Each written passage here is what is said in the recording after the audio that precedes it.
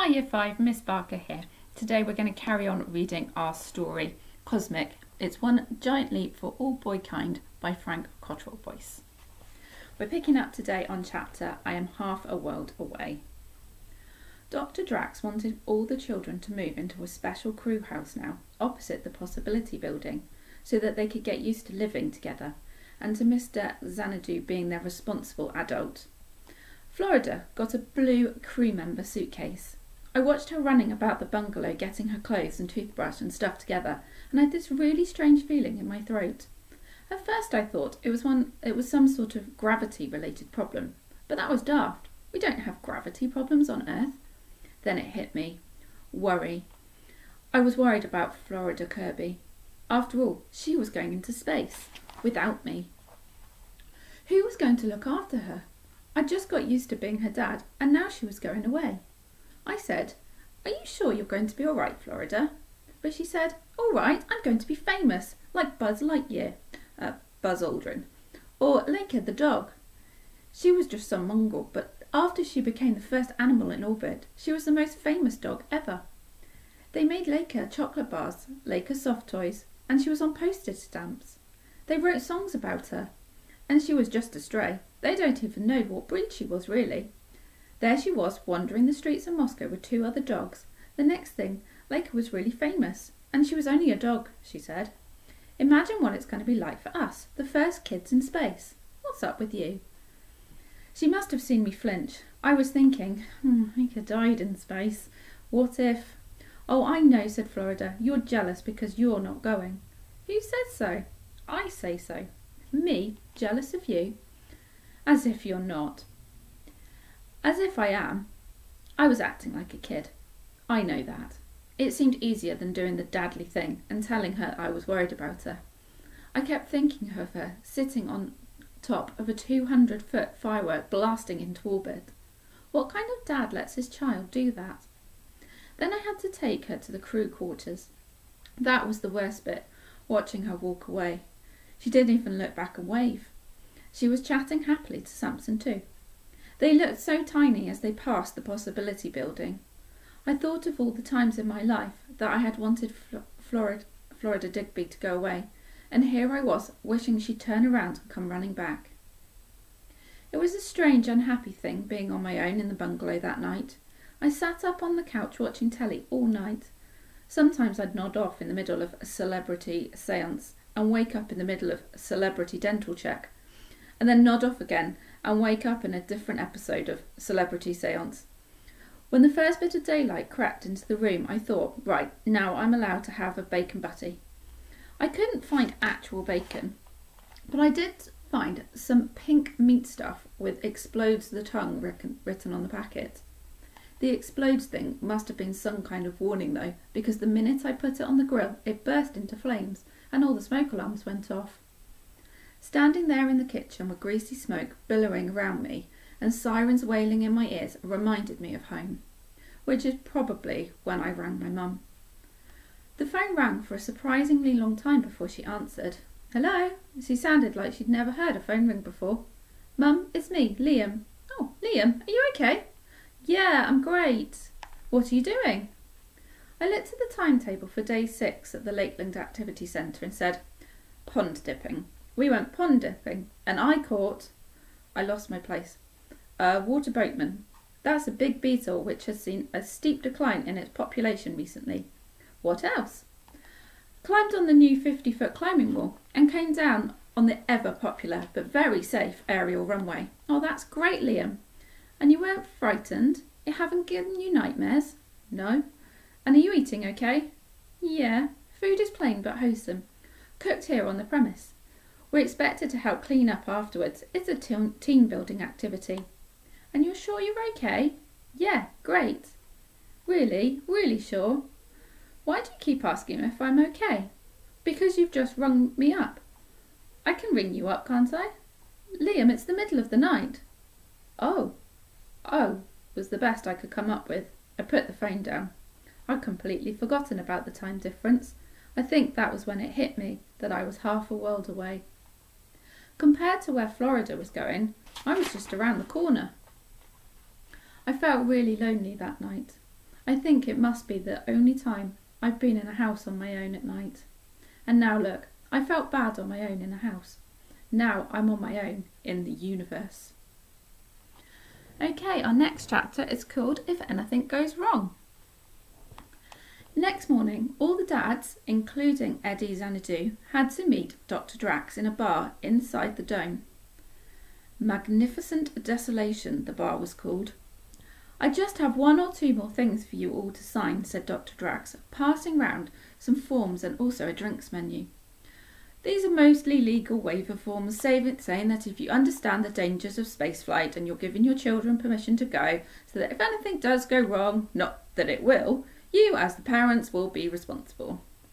I didn't really want to think about things going wrong, so I just concentrated on the drinks menu.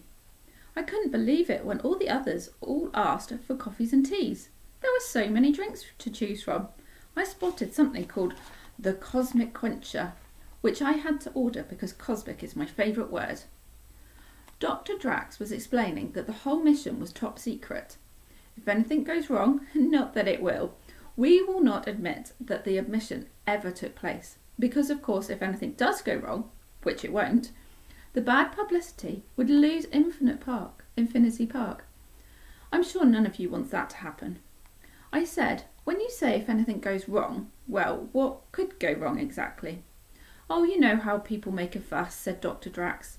If someone breaks a toe or gets a headache, then people will say it's too dangerous. This is our first attempt. If it doesn't go according to plan, we're not going to say it'll be better next time. We're going to deny it ever happened.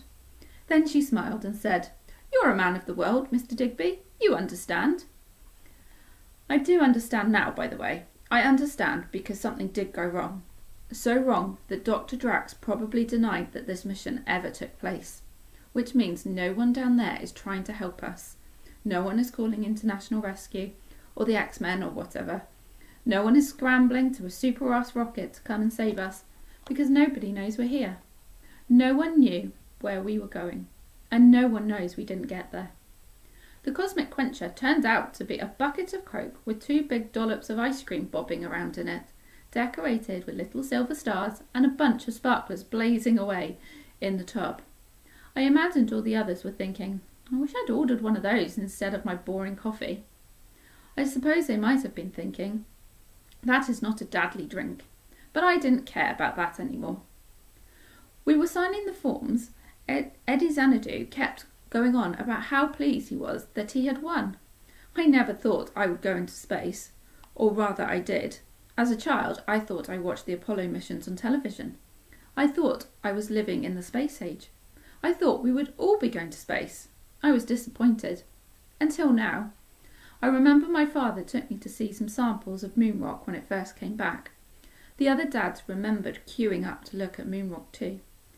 And that was also disappointing, because it was grey. I expected it to be glowing, like the moon in the sky. All the other dads laughed. Then Samson 1 said, Surely even a child knows that the moon has no innate luminescence, that it only shines because it reflects the sun. Mr. Xanadu shrugged. We all make mistakes. And the other 2 nodded, as if it didn't really matter. But it did really matter. How could they let their kids go into space with someone who didn't know that the moon had no innate luminescence? Before you go on a quest, you make sure you've got all you need. Skills, equipment, money, health, magic, elixir. What did he have? Nothing. He was just a big, grinning, empty-headed troll. He was just a... And we were here, entrusting our kids to him. I tried to say nothing. I know politeness is dadly, and yelling is not. I did try not to engage. I stood and listened quietly when he said, The important thing is that the children have decided I am the best dad. And I will be the best dad, not just to Hassan, but to all of your children, I reassure you. Everyone clapped except me. Before I knew what I was doing, I was on my feet saying, Well, it doesn't reassure me. How can we let our children go into space with a man who doesn't even know that the moon has no innate luminescence? How can we let our children go into space at all? Space isn't safe. What kind of dad lets their children go into space? They all muttered stuff about it being a great opportunity, the opportunity of a lifetime. And Samson one said, "After all, Dr. Drax's own daughter is going." "Well," said Dr. Drax, collecting in the forms, "not this time." "Not this time?" "No. In fact, Sheng Zhang is running a temperature, so I've decided to keep her back. It may just be a cold, but it could be the measles." "Sheng Zhang can't go into space today because she's got a temperature. She made it sound like she was going to skip PE." I said, "But Sheng Zhang is the professional taikonaut."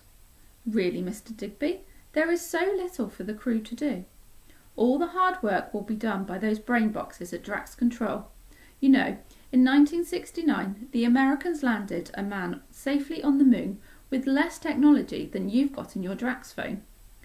The equipment they had then was sticks and stones compared to what I've built here. So it's completely safe.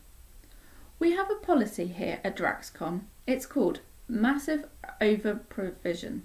That means, for instance, that there's 10 times as much oxygen on board than they could possibly need, twice as much fuel.